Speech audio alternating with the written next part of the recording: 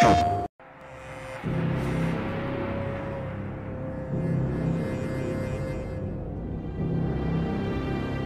God of War Ascension trailer is really meant to portray the human aspect of the character Kratos. You're trying to sort of understand why he's such a violent character. You want to kind of get inside his mind, and this trailer is kind of a first peek of really seeing Kratos as a human being. Todd had always said that this is the game where you do understand more of the human that Kratos is. Well, the storyline for the trailer is basically him dealing with madness. He's seeing these visions, but at the same time, he's dealing with the remorse, the regret, and how he's going to deal with it.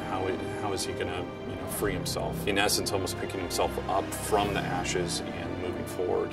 The general idea for the From Ashes God of War Ascension trailer is to communicate more of an emotional side to the anti-hero Kratos.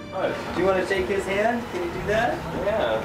Because on the day he's going to be picking you up in the air, huh? I think the most fun part of the shoot was actually at the shoot.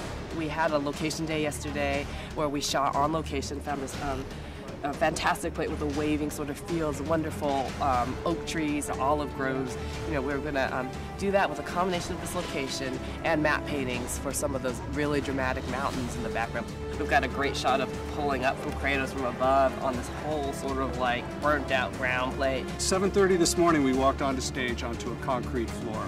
And we laid down a sheet of plastic, had 2 large dump trucks come in and dump both their loads of dirt in the middle of it.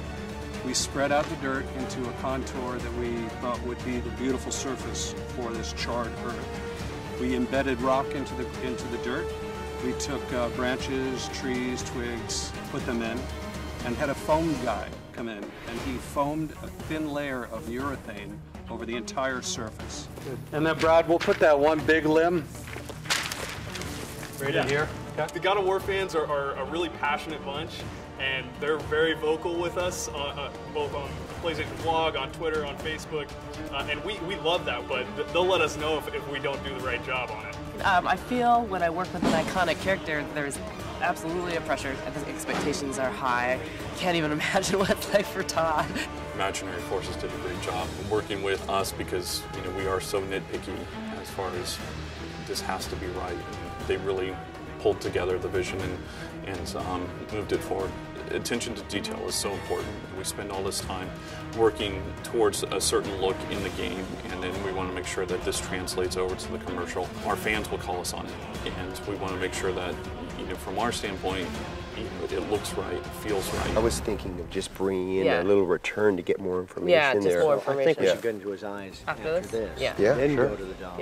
One of the reasons why I think we went for a wide range of emotions through this TV spot was that we could show a very loving father and a remorseful father and then an angry father at the end. When he looks at the camera and his eyes squint, he's the Kratos that we know. When Kratos drops to the ground and his chest piece falls off as ash, it's palatable how much you can feel the weight of what he just lost and the pain and the anguish inside of him. Everything came together at the very end to create a great piece of art that I think the team is extremely proud of, as well as hopefully our fans really like.